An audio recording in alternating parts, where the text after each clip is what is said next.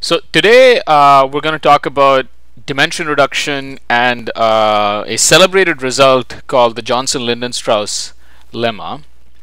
So dimension reduction and the Johnson-Lindenstrauss lemma. Sort of a very important theorem in sort of about vectors, which has lots of applications in data analysis and in a lot of recent advances in faster algorithms for numerical linear algebra. So here's the setting. So we are given n points, which I will think of as vectors, v1, v2 up to vn in r to the d. So think of n is large and d is large. So d might even be sort of as large as n. So can we get a low dimensional representation that I'll say approximately preserves geometric structure. Something that approximately preserves geometric structure. So specifically what I mean is we want to construct what is called an embedding. Construct an embedding. So an embedding is going to be a map from r to the d to r to the k. So d is the original dimensionality, where we think of k as potentially as much smaller than d, such that and let me also set a parameter epsilon, which is going to be, let's say, at most a half, something small, such that the Euclidean distance in vi and vj or let me write this out separately. I'll say I can take the Euclidean distance of the embedding vectors,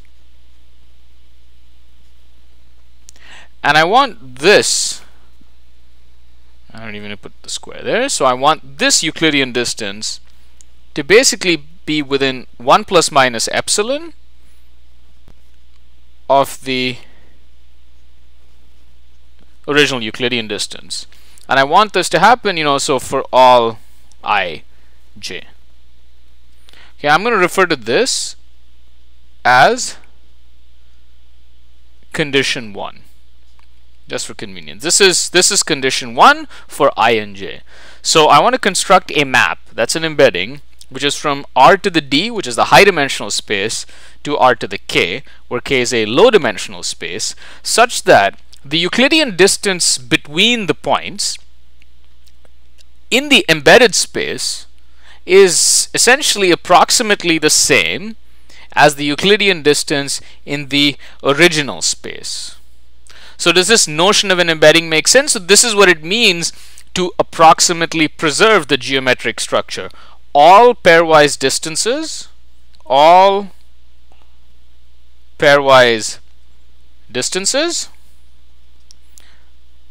approximately preserved, right? So any questions about that?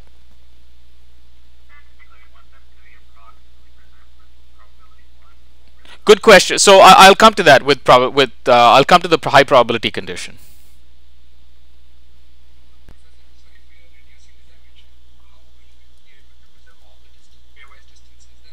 Yeah, so that's the remarkable theorem of the Johnson-Lindenstrauss lemma, that you'll see the statement, you'll see the proof.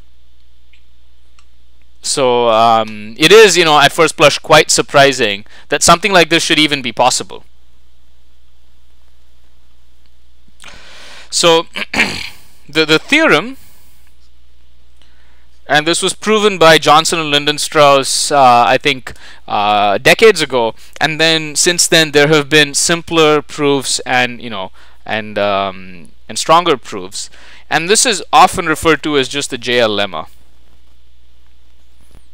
And it's a lemma because because of its utilities in so many places. So for any set of points v1 to vn in R to the d, and for all epsilon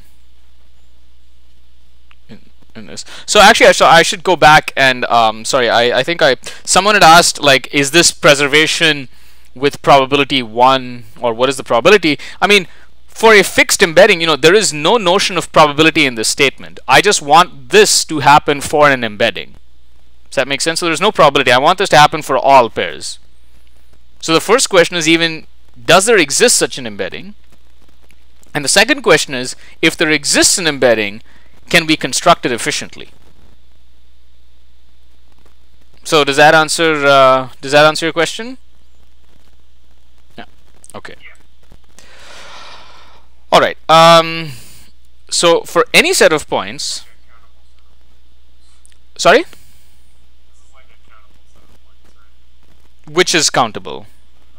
You're saying for any set of points that we're enumerating now. I'm just going to state a theorem here, right? So this is uncountable, right? It's any set of points.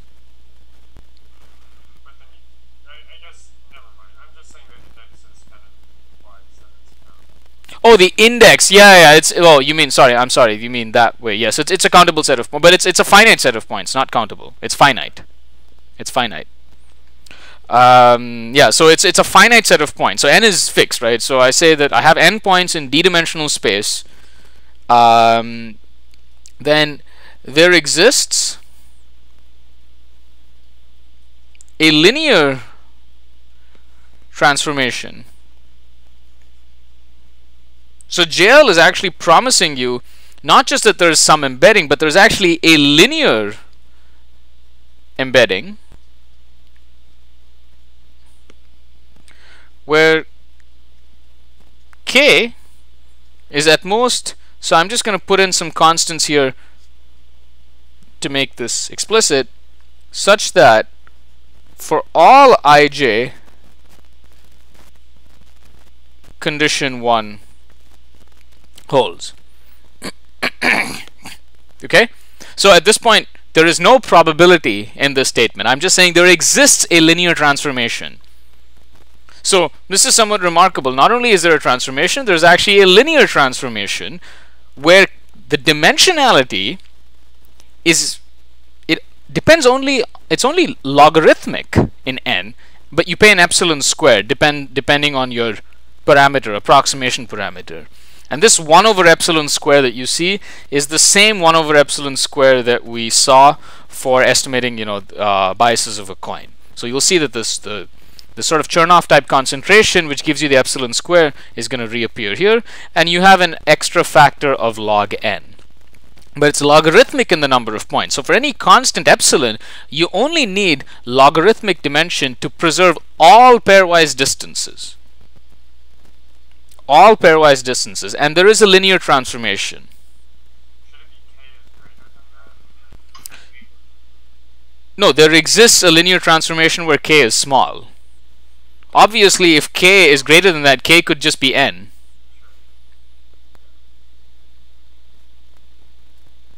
Right? So there is a low dimensional embedding.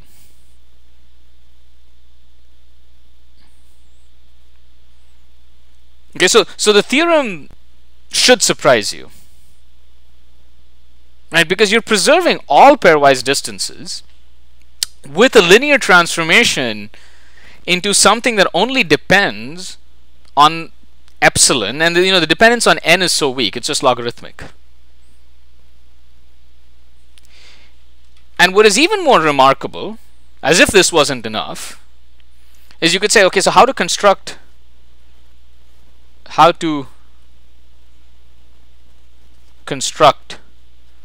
phi. So remarkably, it can be done without the knowledge of v1 to vn.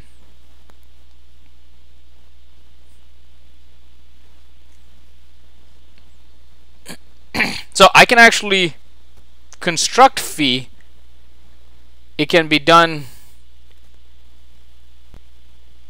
in a randomized manner.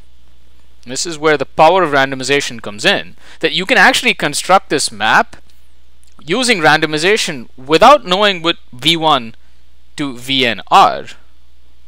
And basically, phi is a random linear transformation. And now you have a notion of probability. But you can argue that essentially with high probability, and it's easy to boost this. Like, let's just say for now we can just make it 2/3, but it's easy to boost it to whatever we want. Phi will satisfy conditions of the theorem.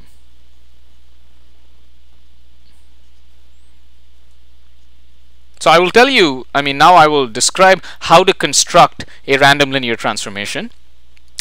But for now, I want to make sure that this lemma, the JL lemma, makes sense and you understand it, and you also understand this sort of remarkable point here, that this dimension reduction can actually be done completely agnostic to the set of points. Whereas you would think, like, you have to look at the points to figure out what the right transformation is. But remarkably, assuming with randomization, just a random linear transformation will work with high probability. Okay, any questions or clarifications?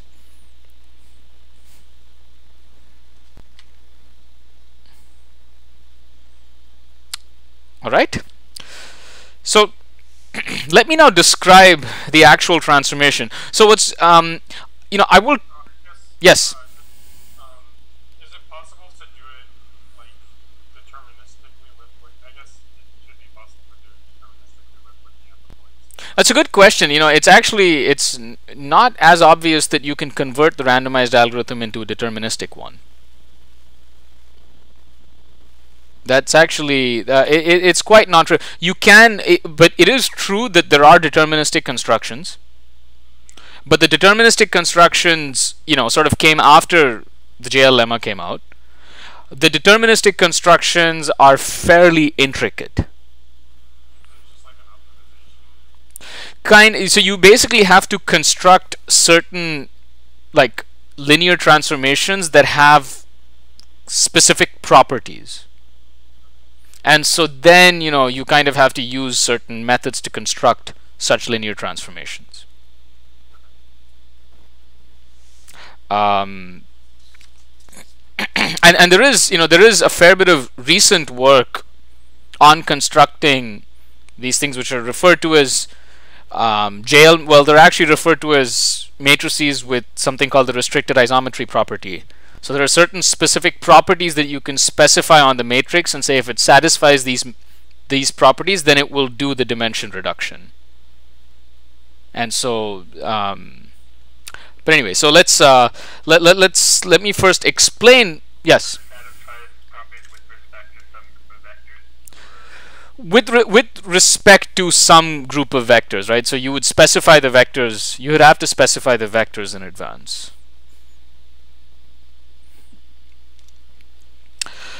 Okay, so how is this going to work? So I'm going to write out, as I usually write my points out, as column vectors of a matrix. So this is v1 to vn. Each column is a vector of this matrix. So this is an n times d matrix. My linear transformation is going to be this matrix, which, you know, is basically just phi. So I'm just going to denote that that's going to be my random matrix. And so what I can think of is I have a collection of rows here. So I have k rows, and this is k times d. And so what I end up with when I multiply these is I will get a k times n matrix, right? So what I want to think about is, here's my vector. I input this vector to this map. So what each entry is, so this is my low dimensional representation.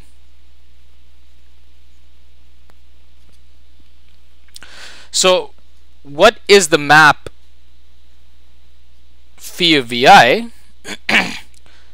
That's just going to be the map where the jth entry here is, I look at the vector and I take a dot product with the jth row. And so the jth row, you know, I could say is phi j star, right? And this is a vector here. So I'm taking each vector and I dot product it. I take the dot product with k independent random vectors, and each entry, okay, so I'm going to give you sort of the basic structure. You can actually, you have a lot of flexibility in how to choose the entries, but for now let's specifically take each entry of phi is basically it's a random Gaussian, it's a Gaussian random variable, right? So it's a Gaussian random variable and essentially distributed with this. So the mean is 0 and the variance is 1.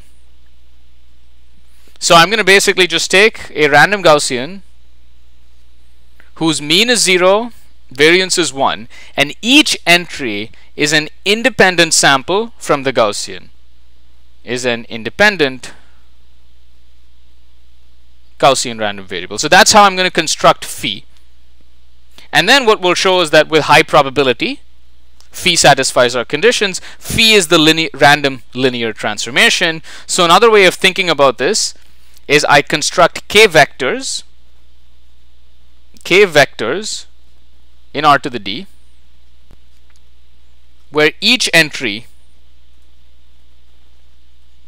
is generated independently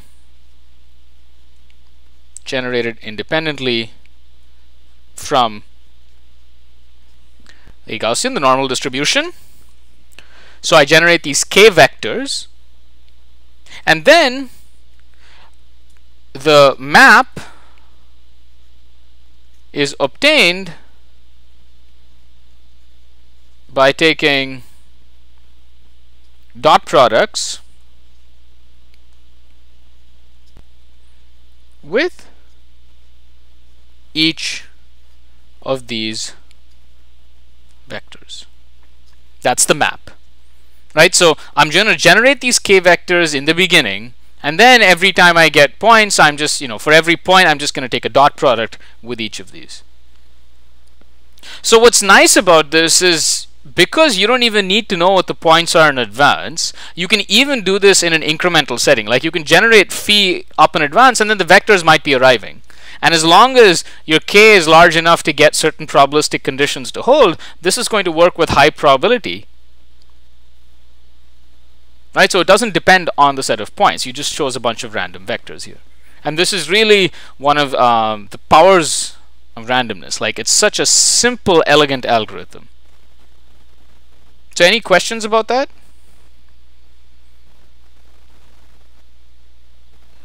Okay.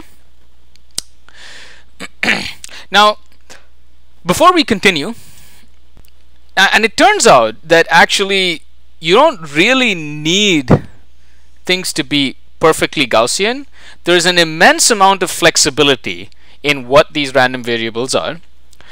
I don't want to get into that right now. So for, let's say, at least for the first half of the lecture, let's just assume things are Gaussians. I will tell you the specific properties of Gaussians that you need. And then we'll see that, any random variable that satisfies some set of conditions can be used to generate this matrix. Okay. So before we continue, let's just take a short digression into the properties of the Gaussian distribution. Properties of Gaussians. So if you look at the normal distribution, so this is mean 0, variance sigma square. The probability density function, and you may have seen this, is 1 divided by sigma root 2 pi e to the minus x squared divided by 2 sigma squared. Okay, so the way to think about what this distribution is doing is look at this value here. If x is less than sigma,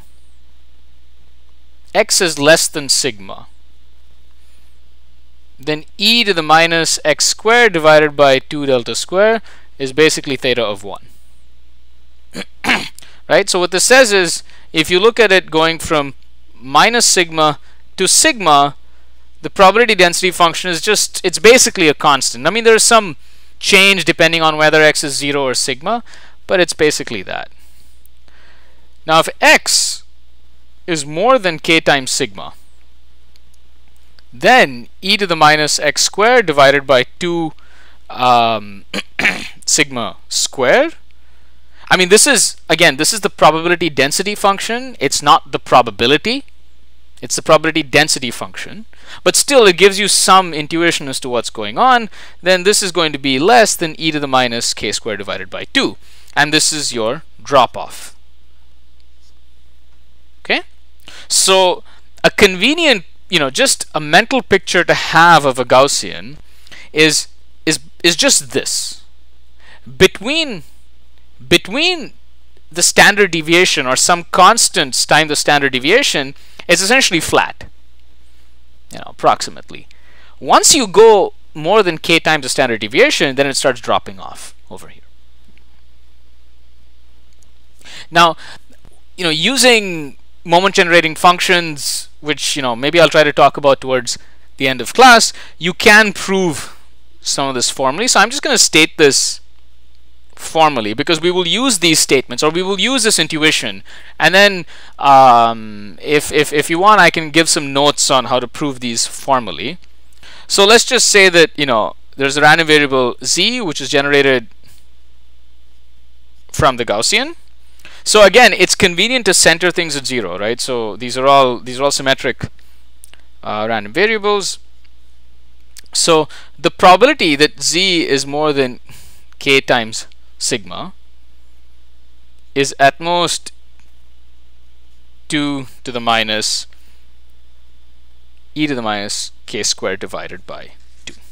Okay, so this is one of the key properties of this, and this works for all k. This works for all k greater than 0.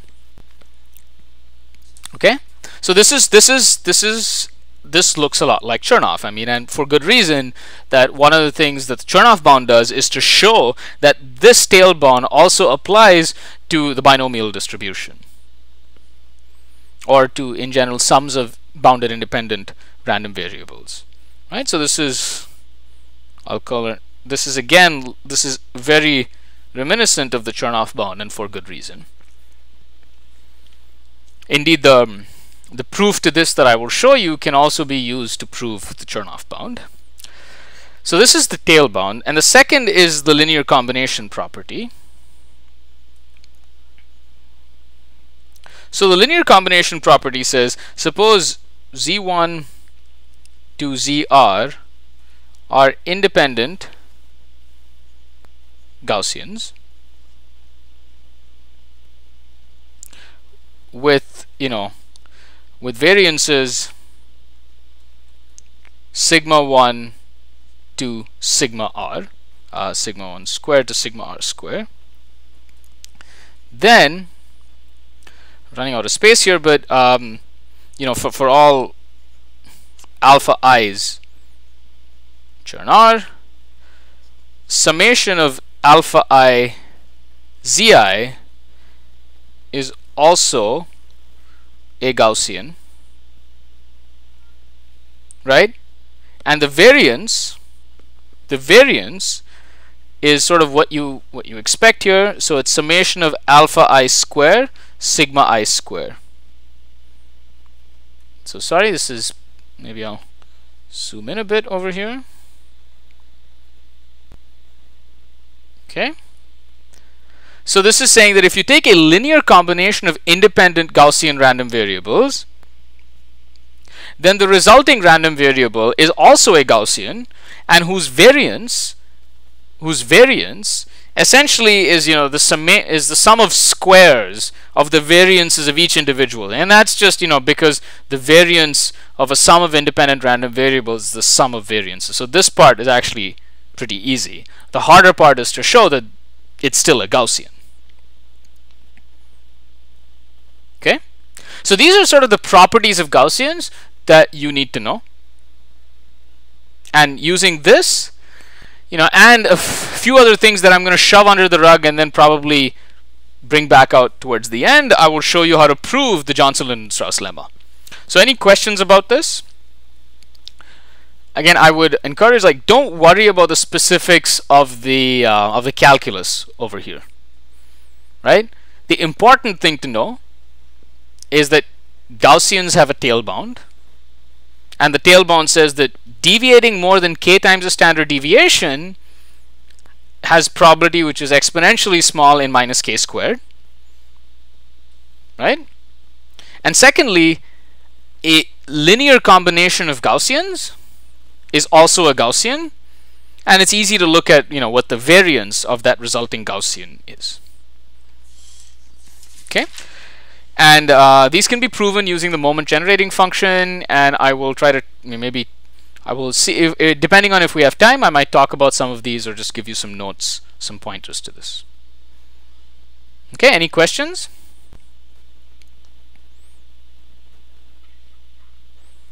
Okay. So let's continue now. And so now let me sort of abstract out the JL problem for now and simply consider an arbitrary vector or point u in R to the D. Let us take what's called a random projection.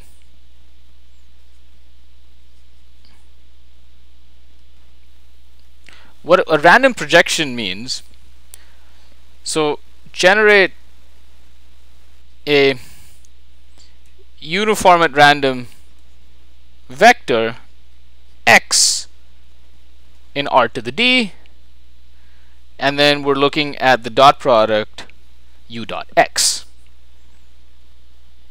But how do you actually generate a random vector? What does it mean to generate a random vector? So we would like a rotationally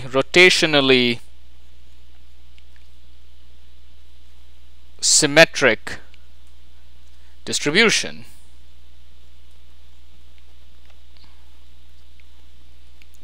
So what I mean by that is, if you think about space, what you would ideally like is that let's say all points in the unit sphere, all points in the unit sphere should have exactly the same probability of being chosen. Right? So you want the sort of symmetries that no matter how you rotate the axes, you know, whatever distribution you have should look the same. And it turns out there's a very convenient way of doing this, which is exactly using Gaussians.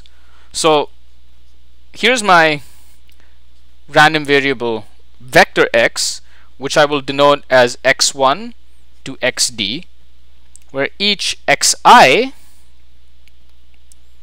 is chosen from the normal distribution 0, 1 independently.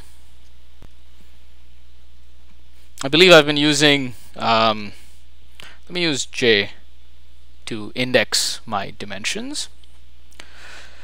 Okay, so if you look at the probability density function, the probability density function for x, right? So we can say, what is the probability density function for getting f of x1 to xd? Now, because they're independent Gaussians, you're just going to multiply the density functions for each of the Gaussians. So you're going to get, you know, some sort of constant term over here, and the constant term will be something like, you know, 1 divided by 2 pi to the d over 2. But this is independent of x. And then what you get is the probability for all j in d of e to the minus, and remember the variance I've set to be 1, summation xi square divided by 2. Now, what is this quantity here? What is that quantity there?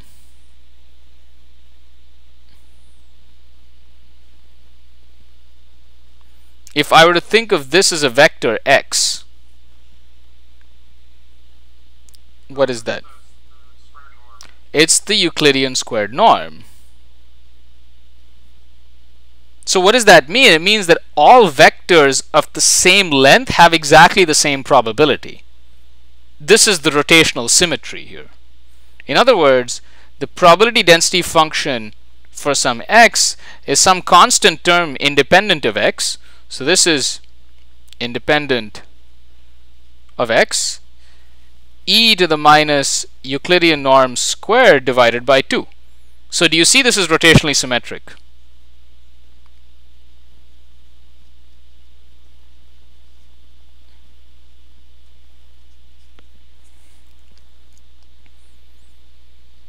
So this is how we're going to generate random vectors, and this is exactly what we did for JL. For the JL problem, as we discussed, I said that, you know, we are going to choose each of the entries here as random Gaussians, and when you think of it, what does that mean? It means that each row of that matrix, of the embedding matrix, each row of the matrix is just a random vector generated according to this distribution. And this distribution is convenient. It also makes a lot of sense because it's just a random vector, right? It's in some sense the equivalent of a uniform random vector, which is rotationally symmetric. Of course, the norm of this vector is not going to be 1, so there's some distribution of norms. You could think about normalizing it so that the norm is back to 1, but that turns out to be not particularly important for us. Okay, so does this make sense? I mean, it's important that you kind of understand the intuition behind using Gaussians, and the key is this: you get this rotational symmetry. It's because what appears in the probability density function is the 2 norm, is the length, and the length, the Euclidean norm, is rotationally symmetric. Okay? Any questions? I vaguely remember a probability theory a while ago that like the Gaussian is the only distribution that satisfies, or like maybe there's some modification, but like Yeah, this is, I mean, yes, I mean, because if you think about it, like if you were choosing coordinates independently, then you would have the sum of some function of x, and you want that function of x to essentially you know, essentially it has to be the same for all vectors of the same length. So then you could do some calculus on that to derive that it has to be something like this. It has to be some function of that. Yeah. Again, the rotational symmetry is not going to be particularly important for us, because interestingly, you know, it turns out that you can do a lot here. You can actually, instead of picking it to be a Gaussian, you can essentially pick it from any, what I will call, well-behaved distribution with this mean and variance, and all the math goes through. So even if you choose distributions that are not rotationally symmetric, a lot of the math will go through. And indeed, you know, in some sense, this was discovered later, and then there were these unified proofs that basically said you have a lot of flexibility in what you pick this to be. But I think it is useful also for you just to learn about the properties of Gaussians and to kind of understand why setting Gaussians here is natural. And it's natural because it's like just taking a random projection. You're picking a random vector, and then you're just taking the dot product with that vector, and you're going to do this a bunch of times. Okay, so let me zoom out a bit over here. Okay.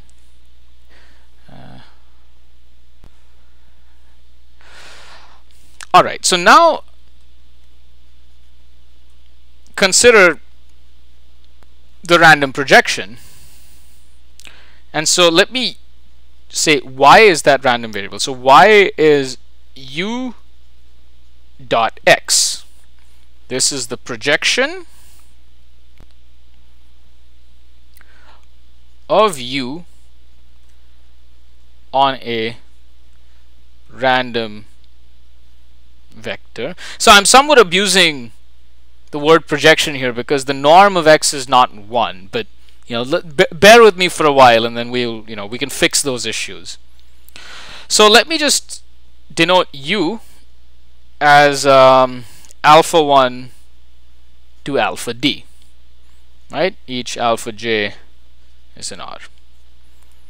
So what is u? Well, u is going to be the summation of alpha j x, I'm sorry, there's no vector, xj, where j is in d, right? I'm just writing out what the dot product is. But this is distributed as a Gaussian, right? Because this is a linear combination of Gaussians with a variance. Okay, with a variance of what? So let's go back and look at our statement about the linear combinations of Gaussians. We said the variance of the linear combination is the sum of alpha I squared, that's the weight squared, sigma I squared.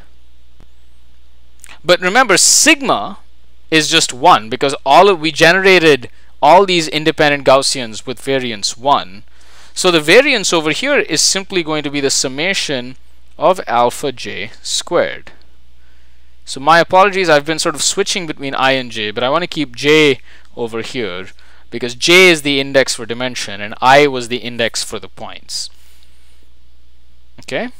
And what is this quantity now with respect to u? What is this?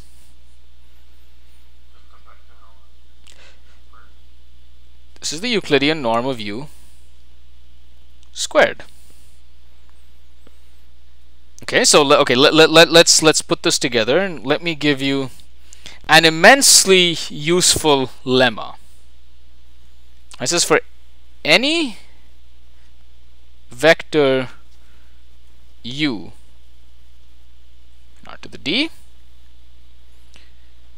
u dot x. Okay, so what is x? Remember, x is a random Gaussian vector where each entry has a variance of 1. Right? U dot x is distributed as a Gaussian itself centered at 0, with the variance being exactly the 2 norms squared. So the standard deviation of this Gaussian is exactly the length of the vector. Okay, does this lemma make sense? And do you see the proof? I mean, I didn't write this out formally in a lemma proof environment, but what I wrote here is the proof. So for the scribe, I would recommend that you write this out as a proof using the statements that we had earlier. Okay, so any questions about that?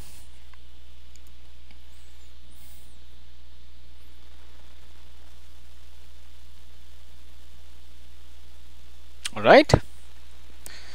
So I reiterate, this is a very important fact. It's one that will again appear when, later on when we actually are going to do streaming algorithms, we will exploit this. So it says that if I have any vector and I take a dot product of that vector with a random Gaussian vector. So the way to think of this is geometrically, I have my vector u over here. Now I'm going to apply the random Gaussian thing and I'm going to get some other vector x. Now the expected dot product is 0, right? Because this vector is equally likely to be here and here, in which case these dot products will cancel out. But the variance of the dot product is exactly going to be its length squared, Euclidean norm squared. And moreover, it's actually distributed as a Gaussian. And because it's distributed a Gaussian, you also have tail bounds. So you completely know what the distribution of dot products is. Okay? All right, so what is the relationship between all of this and JL? So let's go back to our picture. Remember, we are doing phi was our linear transformation, right? And phi was this random matrix. Remember, you might wonder, wait a second, that I wanted to preserve the distances between vectors, whereas what I am talking about here is actually the projection of a specific vector. And I deliberately put u over here and not v, because I'm actually going to choose u to be, like vi minus vj. So for now, I'm just trying to understand what does the length of the embedding look like. Okay, what do I mean? So if I take my vector u, right, this is u, your single column vector. So this is u. This is phi over here. Each of these is a random Gaussian vector x1 to xk. Okay. Now what I'm going to do is I'm actually going to normalize this. So I'm going to multiply phi over here. I'm just going to normalize this by 1 divided by root k. And you'll see why, because root k is essentially the expected length of these. So this is just a normalization term, and the normalization term will become clear. But if the normalization term bothers you, you can ignore it for now. So my matrix, my random matrix, was each row of the matrix. I have k rows. Remember, it's k times d. I have k rows. Each row is a random Gaussian vector. And so what do I get here? So I started with something that was d-dimensional. This is now k-dimensional. And what I have here is that each of these is like xj dot u. Right? And so each of the entries over here is an independent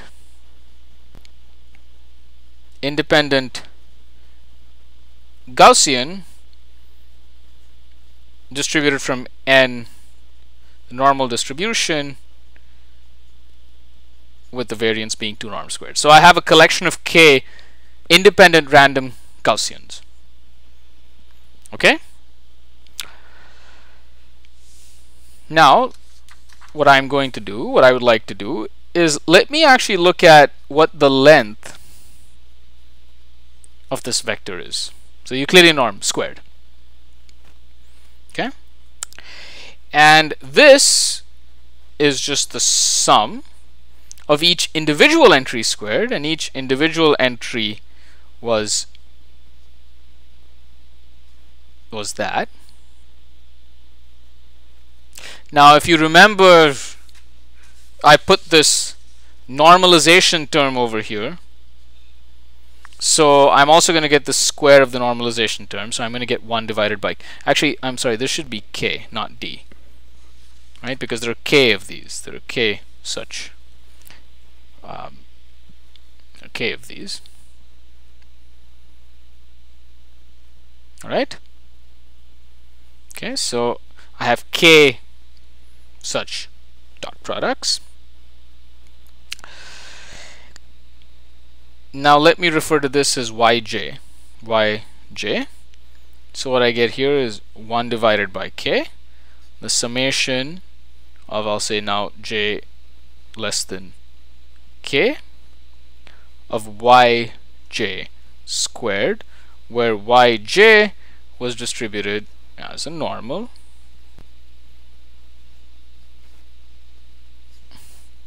Okay, so that's what this looks like.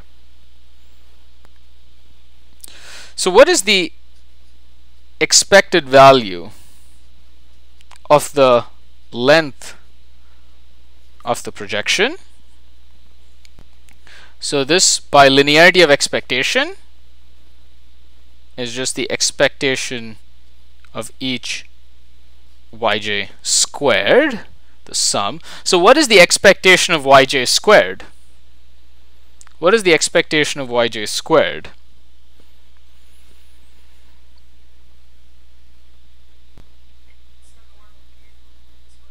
It's the norm of u squared, because it's exactly the variance of that Gaussian. Okay, so the expectation is going to be k times the norm of u squared divided by k, and that's why I did the normalization. And so then the expectation behaves, you know, essentially exactly as you want. Of course, yj is a Gaussian. Yj squared is not a Gaussian. It's actually, yj squared is from the chi-square distribution. Okay, so now this random variable here, right? This is, so let me just ignore the 1 over k for now. What I'm looking at really is this, which is a sum of squares of independent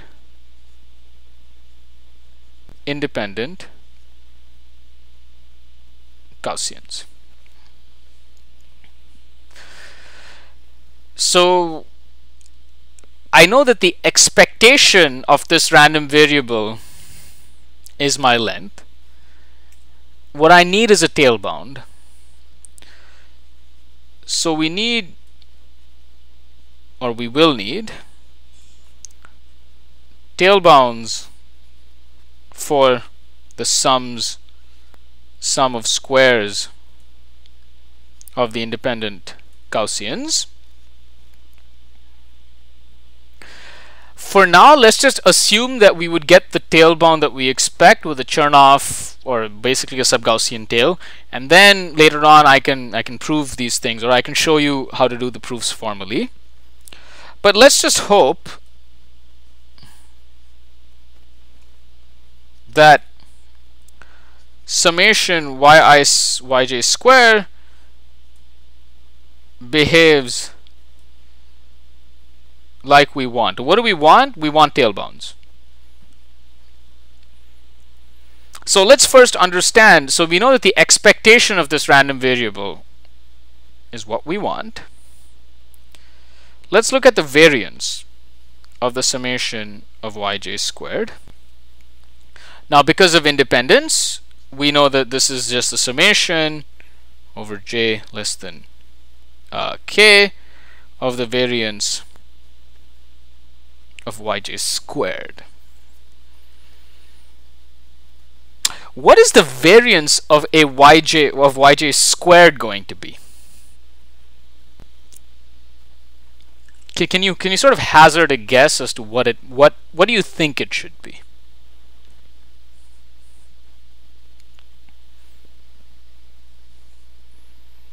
What do you think it should be? You know that yj is a Gaussian. Told you exactly what the Gaussian is. You know what the expectation of yj squared is. But what should the variance of yj squared be? So yj squared is a chi-square. Is a chi-square. Like, so with k degrees of freedom. That is not yj squared, but rather the sum of this is the chi-square with k degrees of freedom. But you know, yeah. So you can. Yeah, so Okay, go on. Yeah. come on. It's okay. Now I kind of forgot. So again, like you're right. I mean, you can dig up the formula, Yeah, but I don't want you to dig up the formula. I want you to use your intuition about Gaussians.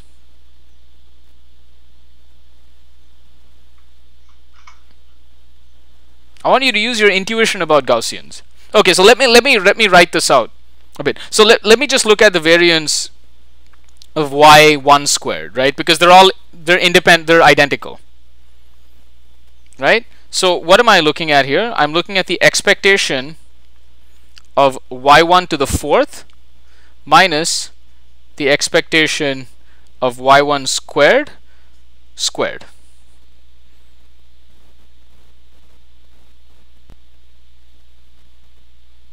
Right? That's sort of what I'm looking at.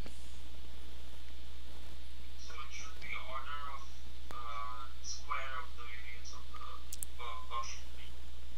Yeah, that's sort of what you hope, exactly, right? So you think you're looking at your Gaussian here, right? And for the sum, it will just be k times. It'll just be k times that. So what's going on here is you know that most of the probability mass essentially lies, I mean, technically within 2 times the Euclidean norm, right? That's where all the action is. Y is a Gaussian with that variance. It means mostly it's lying in here. So if you look at the fourth power, you know, because one way to think of a Gaussian is that it's basically like just a uniform distribution in this range. It's not a bad intuition to have, that the Gaussian is essentially uniform within its standard deviation and 0 everywhere else. It's good as a rule of thumb. So if you use by the rule of thumb, this is not a proof. And for those of you who complain that I'm not giving you the proof, my point is I don't think the calculus or the algebra is as important. What's important is you have the right intuition.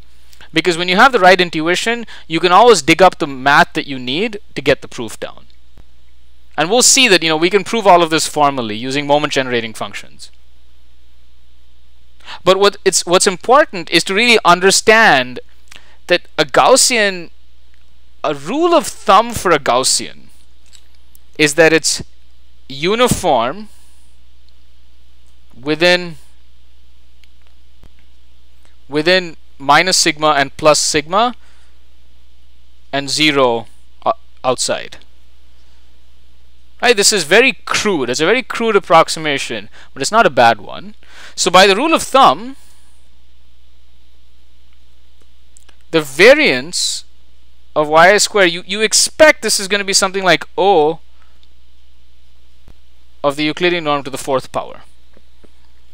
And so you say, well, you know, my guess is that the variance of the sum is going to be essentially O of k times to the fourth power. Therefore, the standard deviation,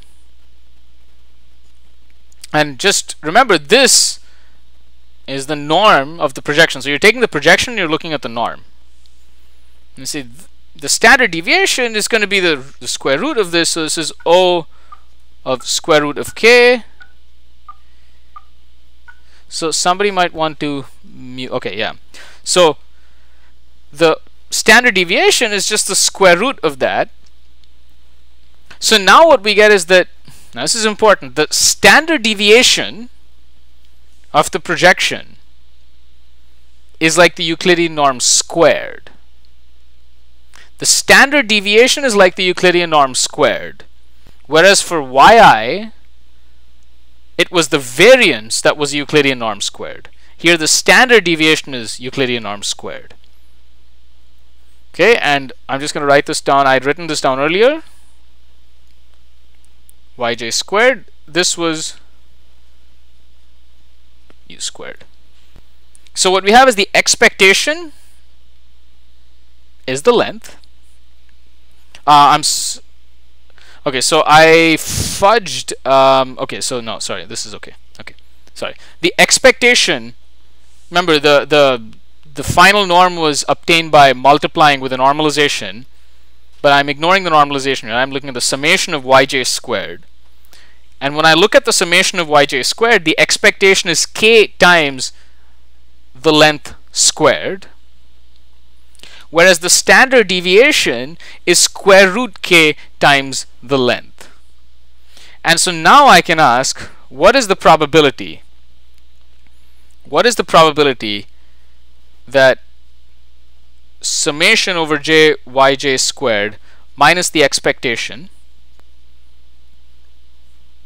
Now I do sort of my typical calculation. What is the probability this is going to deviate by more than epsilon times, right? This is sort of the Chernoff type bound that I want. I want to say this deviation is actually a low probability event. So I write this. So now I'm going to do my, I keep doing this calculation. So I say, let me look at, this is the deviation. And I say, how many multiples of the standard deviation is it? So, well, okay, this I wrote as epsilon k, the Euclidean norm squared, right? Which I write as epsilon square root k times square root k of the Euclidean norm squared. And this is an upper bound on the standard deviation. So I'll say this is omega of epsilon root k times the standard deviation of the summation of yj squared. So this is how many deviations I'm looking at. How many deviations of the standard deviation, right? So it's this epsilon root k standard deviations. Okay?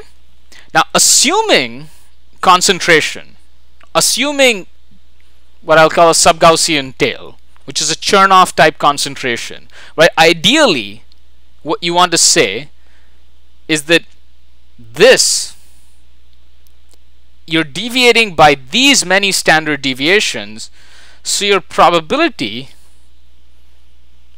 you'll say, is something like the square of this minus epsilon square k divided by some constant c.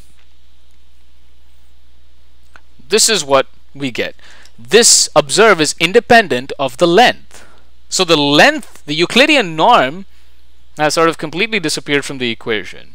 What you get is the probability that the norm of the projection, so the expected value of the norm of the projection, is essentially k times that without the normalization. So you can divide everything by k to normalize, but let's keep it unnormalized. So the expectation is k times the length. The standard deviation is root k times, the length squared, and so you can, assuming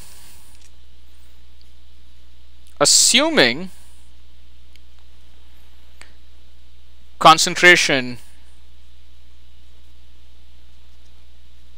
like a Gaussian, like assuming this, of course we need to prove it, you get this. Alright? Okay, so let me rewrite this now. So now we're basically in business and we can essentially complete the argument. Now, I hesitate, obviously this isn't a formal proof, but this is the basic JL argument. So I'm going to rewrite this over here. So, sorry, let me get that down over there. All right, so let's backtrack a bit, saying the probability that the projection squared is not in 1 plus minus epsilon of the actual norm squared. Right? That's basically what I'm looking at here, because the expected value of this is k times the projection. So I'm just dividing this entire equation by k, and I come to this. I'm just dividing all of the k out over here to come to this. I'm saying the probability of this is expectation of minus epsilon squared k divided by c. So what I get is that for all u in R to the d, this property holds. Okay? Now what I'll do is I'm going to set k to be something like, let's say, 3c natural log n divided by epsilon squared. And if I do that, this probability is going to be at most 1 divided by n cubed.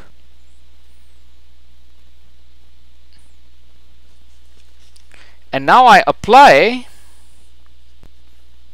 this bound for all vi minus vj, because I want to preserve the length of this vector. So I'm just going to set this to be u. I'm going to apply this. And so I can ask, what is the probability that there exists an ij such that phi of vi minus phi of vj squared is not in 1 plus minus epsilon of vi minus vj squared. So what is the probability that there exists some pair? Now I do union bound. This is at most the sum over all ij of the probability of this phi of vi minus vj, because this is a linear map. 1 plus minus epsilon, I don't need this, vi minus vj squared. Right? So this is the probability that the embedding of vi minus vj has a length which is not in its sort of expected length. But this we just proved over here, because this is u. And so this is at most summation over I, j in n of 1 over n cubed, which is equal to 1 over n. So the probability that even one of the vectors deviates, one of the distances, but one of the pairwise distances deviates, is at most 1 over n. Right? So this is the power of concentration plus the union bound. I needed to set k to be 1 over epsilon squared to get rid of that epsilon square. And then I put a log n over there to get this probability down to polynomially small. I need this to be polynomially small so that I can union bound. So this is the magic. The magic is that I can set this just to be log n, and I can get my probability down so small that I can simply union bound over all the vectors. You see, this is where I get to ignore any structure amongst the vectors or any dependence. This allows me to ignore dependence. So I just ignore dependence. Right? It's completely oblivious to what the vectors are and how they're related, because I can do union bound. And so this is essentially, this is a proof sketch of JL, ignoring, of course, the concentration that one has to show for the sums of squares of Gaussians. But if you assume that if the sums of squares of Gaussians behaves sort of, has sub-Gaussian tails, then that is enough to complete the proof. And the proof is surprisingly short. So let me pause here and let me take any questions. And then after that, I can sort of give you some ideas on how these concentrations are proved, and we can talk a little bit about the moment generating function. Okay, so let me walk through the entire proof once more, and let me get my notes in order here. All right. So again, let's just go back to the beginning where it all starts. We argue that for any set of n points in d-dimensional space where epsilon is less than half, there exists a linear transformation which approximately preserves all distances, and the dimension, the target dimension, as this is often called, is at most, is like O of log n by epsilon squared. And remarkably, this linear transformation that we construct is just a random linear transformation. Okay, so what is the random linear transformation? So remember, the transformation matrix, let me get rid of this. The transformation matrix is a k cross d matrix where k is going to be much smaller than d. K is going to be log n divided by epsilon squared. Each entry of this matrix is an independent Gaussian random variable with variance 1. There is a lot of flexibility on what to choose, but for getting the intuition of the proof and to understand what's going on, it's best to think of those as Gaussians. So what you have are k vectors. Each row is a vector where each entry was generated independently from the normal distribution. Okay? And so the map is obtained by taking dot products with each of these vectors. Now for Gaussians, there are essentially just two things that I want you to understand. Well, actually, I should say there are three things. So the first, let me just draw out an intuitive picture of what a Gaussian is. Actually, that is sort of related to the tail bound. The tail bound says, let's take a Gaussian that is centered at 0 with a standard deviation of sigma, the variance being sigma squared. The probability of deviating more than k times, so I should probably put an absolute value there. The probability of deviating more than k times the standard deviation is essentially exponential in minus k squared. What this means is as soon as you set k to be, some large integer, large positive integer, the probability is extremely small. A useful intuition is to actually think of the Gaussian as simply a step function, a uniform distribution between minus sigma and sigma, and sort of tiny probabilities decaying to 0 outside sigma. Either tiny probabilities, or even you can even think of it as just 0. These are exponentially decaying probabilities here, but between plus sigma and minus sigma, between the standard deviation, it's essentially a roughly uniform distribution. This is a useful intuition to have if you want to understand what the moments of the Gaussian are going to look like. Okay, so that gives you the tail bound. Now the second property is a linear combination of independent Gaussians is also a Gaussian, and it's easy to write out what the variance is. So if you take summation of alpha I zi, then the variance is basically the summation of alpha I square, sigma I square, where sigma I is the variance. Sigma I square is the variance of zi. Okay, so this is the linear combination property. Fundamental properties of Gaussians. Okay, so now what we're going to do is we're going to essentially consider an arbitrary vector or point u in R to the d. Eventually we're going to set u to be vi minus vj.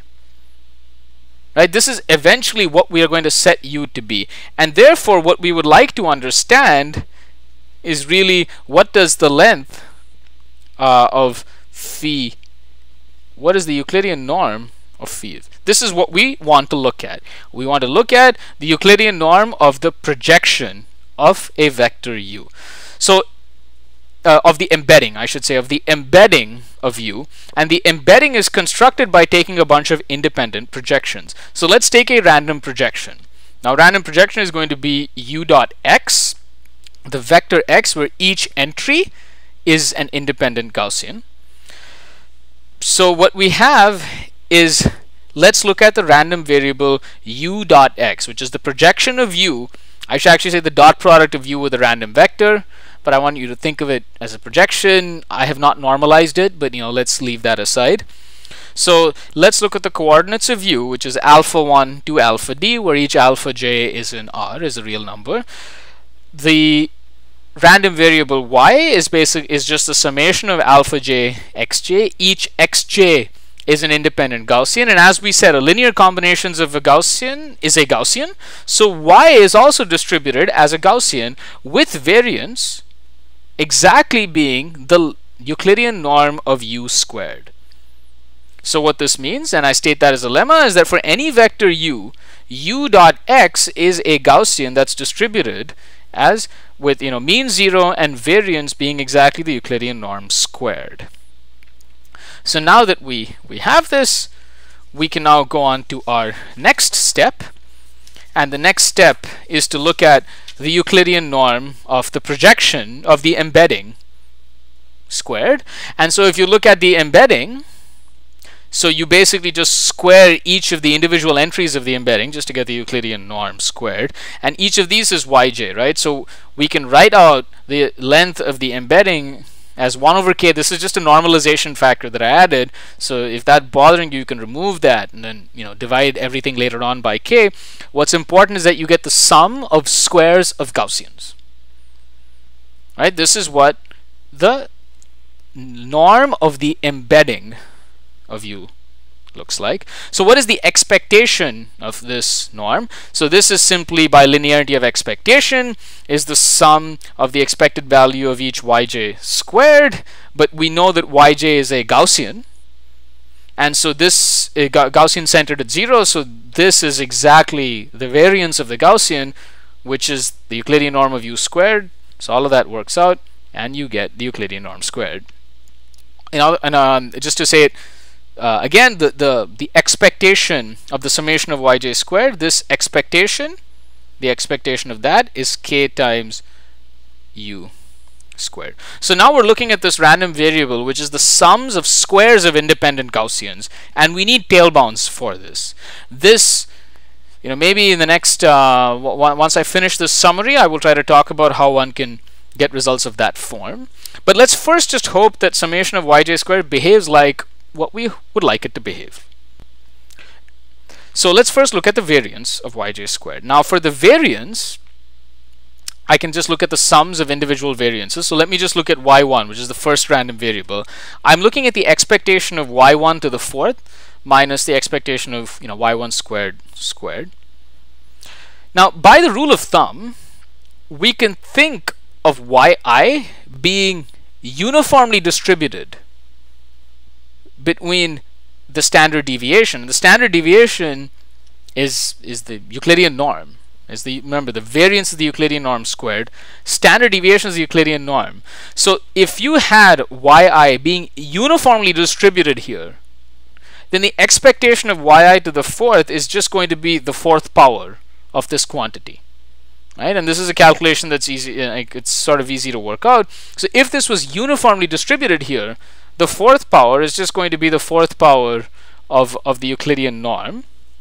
And so the variance, using just the rule of thumb, like this is not a formal proof, but just to see the math, the variance of yi squared is, remember, the variance of yi squared, right? Not the variance of yi. So the variance of yi squared is the fourth power of the Euclidean norm. Okay, now let's go back, plug everything in. So the expectation of the summation of yj squared is k times the Euclidean norm squared. The standard deviation is root k times the Euclidean norm squared. And I got the Euclidean norm squared because the variance had the fourth power. I took a square root to get to the second power. Okay, now let me look at what I expect. Let me look at the probability of deviating more than epsilon times the expectation. So I do my usual math of trying to express the deviation as some number of multiples of the standard deviation. And if you crunch out the numbers, you get that the deviation is epsilon root k times the standard deviation. Right? And you get a root k here because, let me work this out. So epsilon times the expectation is epsilon k Euclidean norm squared, which you write as epsilon root k times the Euclidean norm of u squared, and this is an upper bound on the standard deviation, and so what you get is the probability is e to the minus epsilon squared k divided by some constant, right? So this statement here has no dependence on the Euclidean norm of u itself. It only depends on epsilon, which is, you know, the approximation, and k, which is the number of dimensions. Okay, so at this point we are now ready to wrap things up. So what we have is for all u, the probability that the embedding square norm is not a good approximation of the true norm. Right? This is the probability the embedding norm is not a good approximation of the true norm, is at most e to the minus epsilon squared k divided by some constant c. Right? This is by doing our rules of thumb, and this holds. So for all u, this holds. Be careful about the order of quantifiers. I'm not saying that with some probability it holds for all u. I'm just saying for all u, it holds with some probability. Now I'm going to set k, which is the number of dimensions, to be 3c natural log of n divided by epsilon square. Plug this in, you'll get the probability is at most 1 over n cube. I want it to be so small so that now I can just union bound over all pairs. So I'm going to apply this theorem for vi minus vj, which is u. My vector is now just going to be vi minus vj, which is what I was interested in initially. And I just do a union bound over all pairs, and there are n square pairs, you know, but the probability of each bad event happening is 1 over n cubed, and I get a 1 over n in the end, and that sort of completes the argument. So any questions about that?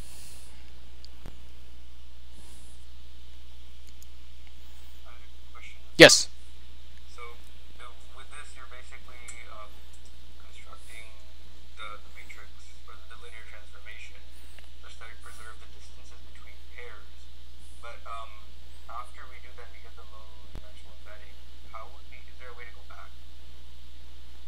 Is there a way? You wouldn't go back, because you would in some sense necessarily lose information because you're going to a lower dimensional space. But in some sense, the question is, why do you want to go back?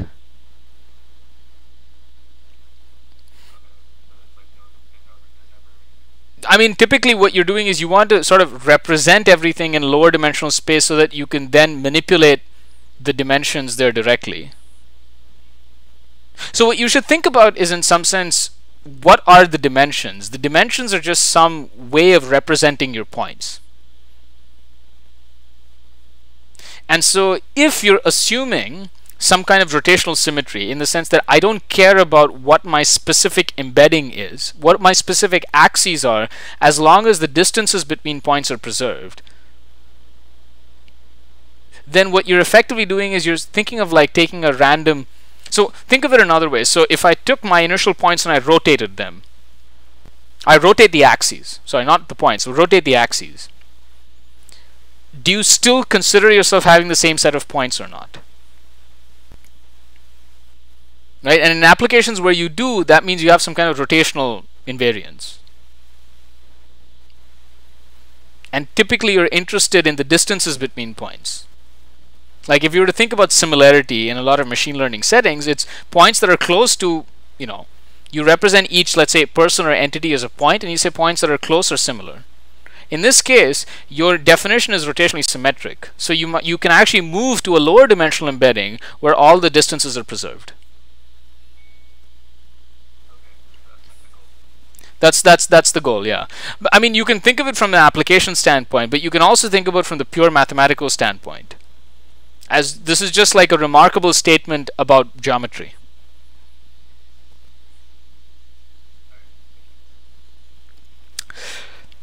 So I have 10 minutes here, so there are actually okay, so there are a few things that I want to say. You know, I was hoping to talk maybe about the moment generating function and some of those methods, but maybe what I'll do is, you know, I'll defer that to another lecture. And, you know, I can talk more about how to prove these sort of concentrations. Instead, what I want to do is I just want to make a few comments on Johnson-Lindenstrauss, on the JL lemma, and maybe dispel. This is often interpreted in my opinion, it's often interpreted in the wrong way, even by a lot of theorists, and that has to do with sort of the applications. So you'll see that, you know, JL is interpreted as, you know, we have a low dimensional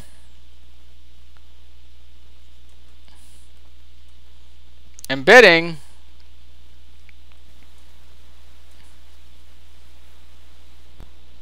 that preserves Euclidean structure. Now, it depends on how you actually define Euclidean structure. If you define it in terms of distances, yes. But, you know, sort of comment one that I'll make is JL does not preserve dot products.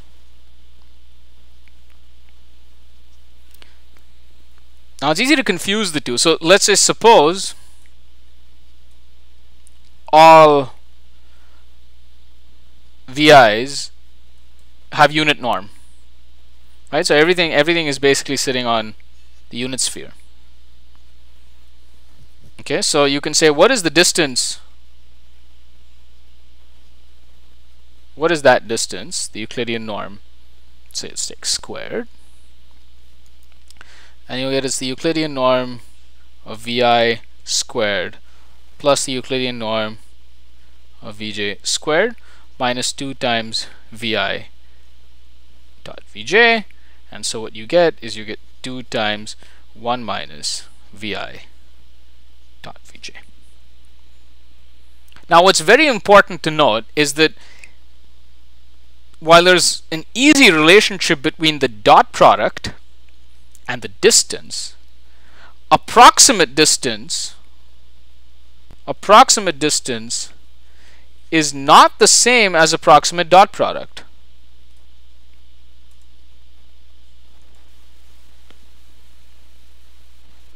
Approximate distance is not the same as approximate dot product. Okay? And so I have seen this being mentioned many times, that when they have when people have an application where they want to preserve dot products, they'll take a low dimensional embedding. I say, wait a second, a low dimensional embedding preserves the distance, not the dot product. An easy way to see that is suppose the VIs were all orthogonal. Okay? So they're unit vectors which are all orthogonal, which means that the distance between any two of them is square root 2. So if you project into low dimensional space, you will preserve the fact that their distances are approximately root 2, but when you move to a low dimensional space, they will not remain orthogonal any longer. They will not remain orthogonal any longer. Okay? So if yes? Mm-hmm. And you like map the triangle and like the distances are approximately preserved. Doesn't that mean that the angles in the triangle will also be approximately preserved and then not preserved? So it depends. Okay, so let me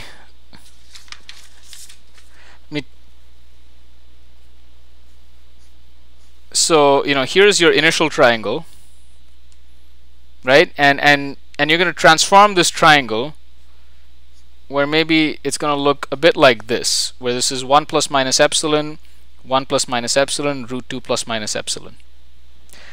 the angle between here was 0.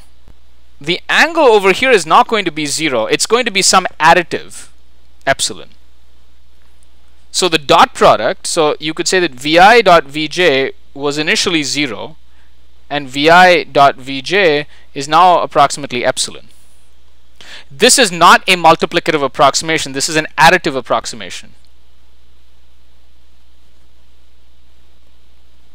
Whereas for distances, you had a multiplicative approximation. So the approximation that you get for dot product is additive, not multiplicative. Does that make sense? You do not preserve dot products to 1 plus minus epsilon, because if you did, then if a dot product was 0, you would have to exactly get 0 as the approximation. You get an additive approximation, but often the additive approximation is not good enough in many applications. Whereas for so I should write this out. So for distance, it's a multiplicative, which is a strong approximation. For dot products, it's additive, which is a weak approximation. And I've seen multiple people confuse them, where they assume that strong here means strong over there, and they'll say, oh, you have a good approximation for the dot product. Good is only up to additive. So there have been, and I've dealt with some of these applications where you want to distinguish nearly orthogonal vectors from truly orthogonal vectors, and this approach will fail, because truly orthogonal vectors will become nearly orthogonal once you do this.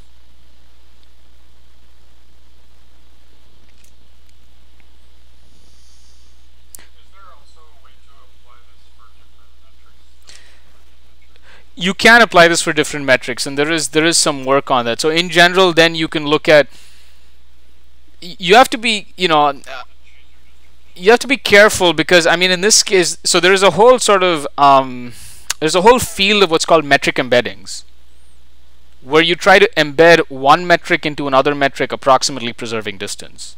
So here what you can think of is we've taken Euclidean metric in high dimensions and preserved it in Euclidean metric in a lower dimensional space. The techniques here are all very specific to rotational invariance, so they're only going to work for Euclidean norms. Right? In general, random projections only make sense when you are rotationally invariant. But yes, there is a whole field of preserving other kinds of distances. So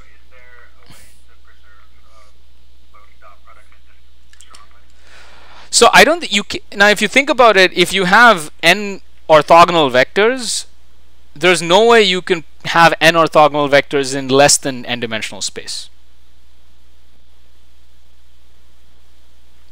So actually preserving dot products is, up to 1 plus minus epsilon is not possible, and there are fairly strong constraints on that. And indeed, I don't know, like this, I've mentioned this lower bound that I have on low dimensional embedding methods for graphs. That's actually what it exploits. That's part of what it says. It says that you cannot preserve dot products when you move to a lower dimensional space. So the second comment is log n over epsilon square is not necessarily small. Depending on application. And this is a big misnomer. Frankly, I think amongst theory folks will say, oh, there's always a low dimensional embedding. Well, it depends. 1 over epsilon square isn't necessarily small. And so let me sort of tell you why. So let's say that n was, I don't know, let's say it was 10 million points. Now, if you wanted epsilon to be 0.01, which in some applications you do, you want 99% accuracy, log n over epsilon square, and you also have some sort of constant sitting over here. So the 1 over epsilon squared is going to be 100 squared times the log n, which let's say approximately also gives you another factor of 10. And over here you're already looking at something just by this, which is 10 to the 5, and you gave another factor of 10 because of the constants. You're at 10 to the 6, so you're actually at a pretty high dimensional embedding. Typically when you want to do dimension reduction in practice, you want to reduce it to something like 100 dimensions. Very rarely are people going to consider something which is like 10,000 dimensions as low dimensions. So, the dependence on epsilon, the dependence on epsilon, it hurts, and provably so. There are lower bounds showing that you have to pay epsilon square. And sometimes you actually need epsilon to depend on n, and so then it's not necessarily small. And comment 3, which is also often missed in practice, is the representation size increases, or I should say potentially. And again, let's see why that's the case. So let's say here's my original matrix. So it's V1 to Vn. I'm multiplying by this. So this is D. This is N. This is D. And what I end up with is N times K. So it's like, oh look, I've actually reduced the size. But remember, if I call this matrix V, the storage is the number of non-zeros of V, right? This is the number of non-zeros, because I don't have to store the zeros. And in many applications, the number of non-zeros is going to be O of n. But when you go here, because these are random Gaussians, this might be sparse, but this is often almost always dense.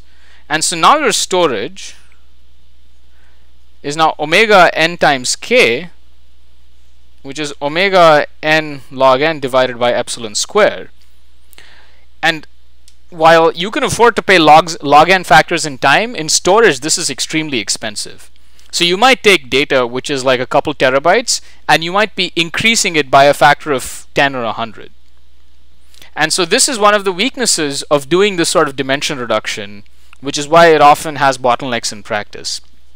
So I've gone over time, so I just wanted to point these out because I think these are common misnomers. It's, again, the JL, it's a beautiful theorem, but one also has to know what its limitations are. And in the next lectures, I might try to go into some details about the moment generating function and how you prove these concentration bounds. So I'll stop here and I'll take any questions.